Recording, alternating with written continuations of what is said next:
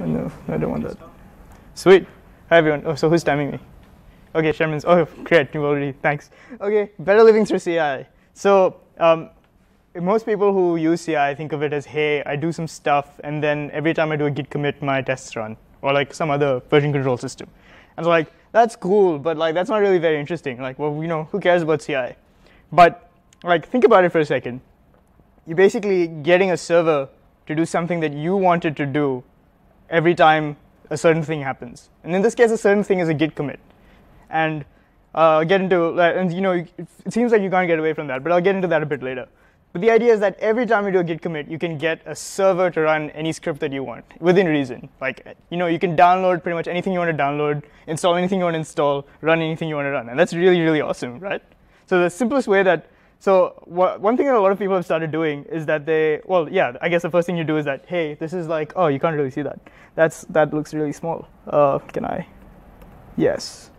OK, but it doesn't really matter. The point is, hey, I have this script, OK, and when I run it, like things happen on a computer that, and this is free, by the way. That's really awesome. Did I mention that Travis is free? So I can basically get a free computer to run whatever I want it to run. That's great. Like, who needs servers, right, when you have this? So anyway, so it runs my tests, and that's sweet. But one other thing that you can do with it is that you can get it to run to build a website. So instead of having like a CMS or some other like dynamic system, what you can do is you can have GitHub pages, and you can literally write a script that takes some stuff and builds it for you every time you make a commit. So every time I make a commit, my website is updated like that. It's really cool, and it's like having like a Drupal website or something like that. Except it's much more. It's every version of what I'm doing is saved, and everything is like happens every time I do a git commit. Instead of like, and I don't have to mess with any servers. So again, like I said, you can have it run any script that you want. So this is the thing that actually pushes things to GitHub. So that's not all. There's this thing called pandoc, which literally converts between lots of different document formats. You have you have Markdown, a special kind of Markdown it supports. It can create LaTeX. It can convert between, like, you can create a document like a Word document if you want.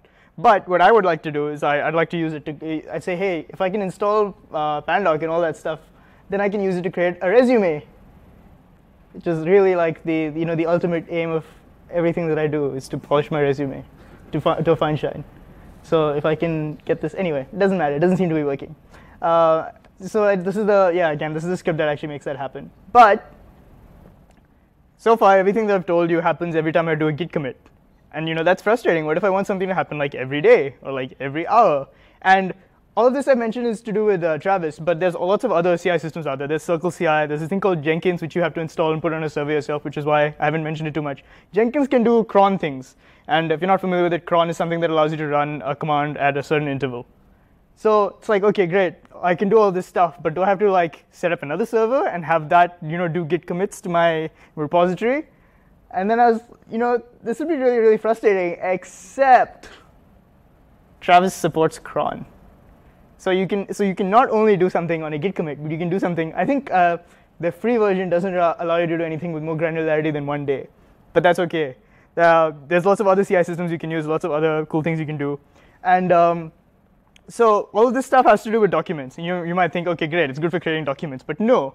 I was talking to someone a few months ago who was saying that they use Jenkins for the ETL system. So literally, they process all this data and transform it and like put it into a database using Jenkins. And at work, we use Jenkins to like provide a GUI for everyone to like deploy servers. You can literally deploy servers using Jenkins, and that's what we use it for. So far, I've talked about building software using updating my blog, updating my resume, and doing cron things, ETLing, and more. So the sky is the limit. Literally, CI is a way for you to get a computer that you don't care about to do whatever you want, and that's awesome. And that's all I have for you. Any questions from the audience? Yes, any questions from the audience? Is using it this way in any way against their terms of service or something? Oh, all the things that I described doing with Travis are definitely not against the terms of service. There's nothing that they do have terms of service. Thank you for pointing that out. I'm not mining Bitcoin on them. Although, fun fact. Now that you mention it, since I've just been reminded, there's actually like some software that you have to stop it and then start it again so I can answer questions. So there was malware that infected people's repositories that literally mined Bitcoin using their Travis CI service. So it's another thing you can do. It's against the terms of service, and I definitely wouldn't recommend it, but you can do it. So that's another thing you can do. Terms of service, no. And again, if you can get your own server and put Jenkins on it, you can essentially do whatever you want. Who's stopping you? Any more questions? So in the GitHub Pages update example, how does it get the credentials to? Oh, that's a good question. So you don't want to put your credentials out there for everyone. So I actually have a I have a GitHub token, and I can put that on my Travis thing separately. So that I actually have to go in the GUI and like add a GitHub token. In the GUI, okay. Yeah. Although there's a separate thing that like I think over here there's a section. I think it might be in another one of my Travises. There's a section that allows you to encrypt some data and put that in. So that's a Travis specific thing. But the point is that it's possible for you. Oh, that's another benefit of it. So at any point, I can see what I've done to build my website just by looking at the source code. So that's a really big innovation that I think, in my opinion, Travis had over Jenkins or something else. Because in Jenkins, the way you configure a job, at least historically, is you go into the GUI, you click around a lot, you enter some stuff, you save it, you try it, doesn't work, you edit some more. Whereas in Travis, you do a git commit with your test instructions. It doesn't work, you fix it. You just keep doing that like 50 times, but at the end you get something that's working. Any more questions? What's the time limit of a job in Travis? That's a good question.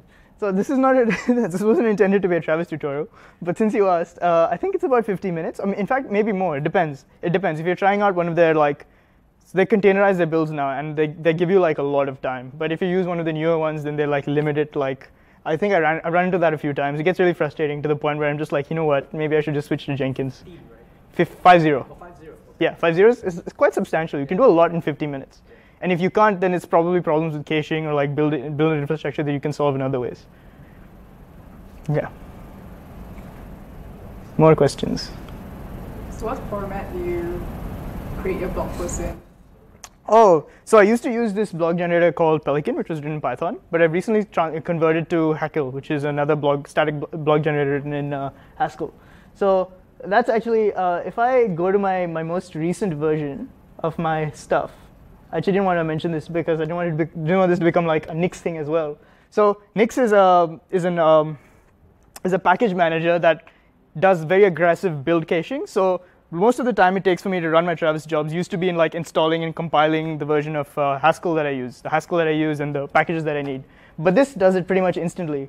So if and what it does is that the only script that it runs is actually inside my thing itself. And I can run a shebang and do my script, and it happens like this. The last time I did it, it happened in less than 2 minutes. In less than 2 minutes, it did a build, and I have tons of time, so I will show you. Yes, it ran less than 3 minutes, but the one before that happened in less than 2 minutes. So instantaneous, actually really really fast. So before I used to make some changes, and then it would take like a really long time to build. It would take like 10-15 minutes. But using Nix, because it does like really aggressive basically makes it really easy for you to download binaries unless you make lots of changes. It just happens really quickly. So yeah.